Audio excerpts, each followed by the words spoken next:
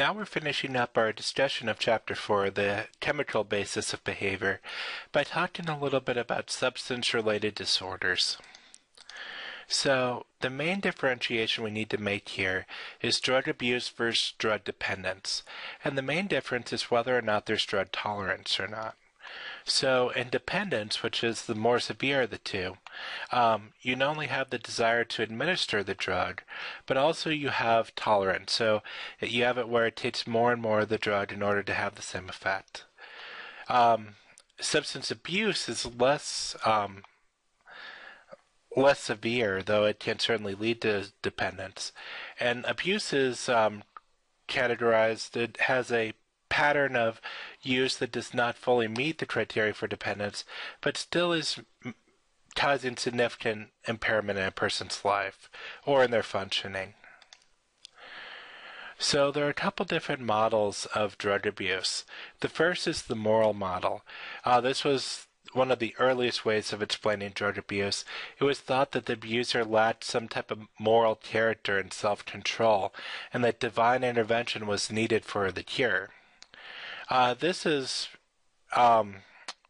really been replaced a lot by the disease model, which states that the abuse is actually a disease that requires medical treatment. The catch is that the catch with this is that typically a disease has either a biological or a chemical abnormality, which neither has been found in abuse, so that's a big chink in the armor. However, there's evidence that there may be a genetic predisposition towards abuse. So that's the argument that's been made, is it still fits the disease model and that there does seem to be that genetic predisposition. The physical, come in. Okay, picking up on this slide in just a couple seconds. The physical dependence model postulates that people keep using a drug to avoid withdrawal symptoms, and the way to treat them is to give them ways to avoid the withdrawal symptoms as much as possible. This made some sense because the withdrawal symptoms are often the opposite of the drug's effect, so if a drug is pleasurable on the way up, it's usually pretty miserable on the way down. However, taking a drug again quickly ends the withdrawal symptoms, which is why it's thought that this may be a cycle that just continues.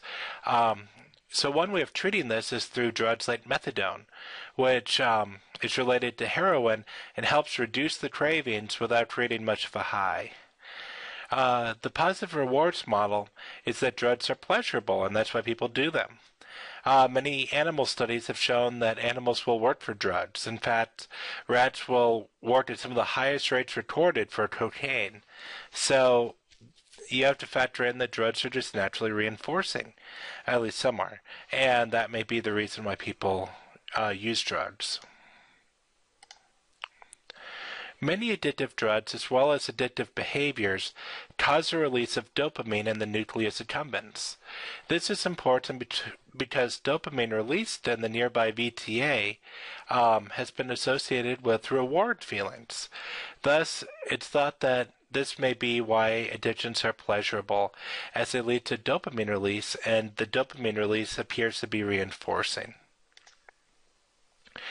There are several factors that affect whether one will become abusive or dependent on drugs. Overall, men are more likely to abuse drugs than women. It also appears that if you have an addiction in your family, then you're more susceptible to addiction.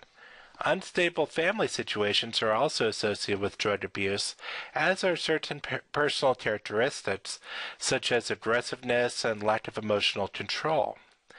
Lastly, environmental and social factors can also influence who ends up using drugs.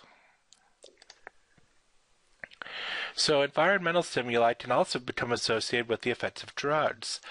This is called cue-induced drug use. It's an increased likelihood of using a drug because factors present are also factors that were present when the drug was last used. So it's like having a person go to the bar and they want to drink because they're at a bar. Or we see this actually a lot. It's called stimulus control. You'll probably learn about it at some point down the line. But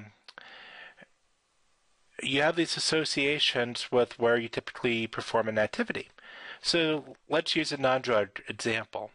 Say that you always eat junk food on the couch, and these things are often paired. Over time, you'll sit down on the couch and you'll get a craving for junk food. Same thing happens here with alcohol or with a drug. You go to where you typically use it, and that craving kicks in. So one way to help reduce this is by either keeping the person away from that cue, or in therapy, you can actually relearn that association. You can have that cue become associated with something else, but that's beyond the scope of this class. You can take my grad class if you want to learn about that. There are also many ways that medications have been used to treat drug addiction. Benzodiazepines have been used to help reduce withdrawal symptoms, which is in line with the physical dependence model of abuse. Similarly, agonists of the addictive drug that are not as dangerous have been used to help reduce cravings and also keep the person abstinent. Examples of this are methadone or nicotine gum or patch. In line with the reward view of addiction, antagonists of the drug have been used to block the effects of the abused drug. However, these can also create withdrawal symptoms. Medications that alter metabolism can also be used to create unpleasant side effects of the substance. However, adherence with these is very poor. The example I'm referring to is there's a medication called Antabuse that you can take, and if you drink alcohol with taking Antabuse, you become very sick. So what will often happen is you'll have someone just not take Antabuse the day that they plan on drinking, which completely defeats the purpose of it. While it has been used, researchers have been looking at ways to block the mesolimbocortical reward system. I apologize. Mesolimbocortical reward system. However, the downside of this is it would create a complete lack of pleasurable feelings, and this would not be an ideal solution. In a similar vein, drugs that block cravings have been created in order to help reduce the urge to use, and thus hopefully reduce drug use. However, if the drug is being used for pleasure, that doesn't help very much.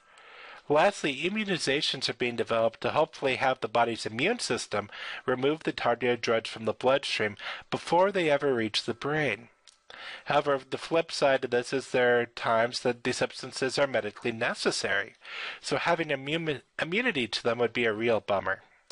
So, as you can see, there's not a silver bullet. There's no one great treatment or preventative treatment, but there are a lot of things that we're working on that may help reduce drug use and abuse, and over time we'll keep finding better ways to help prevent people from getting on drugs, and once they're on, better understanding the reasons that they're using the drugs and try to find ways to help replace the drugs so they don't have to be using them.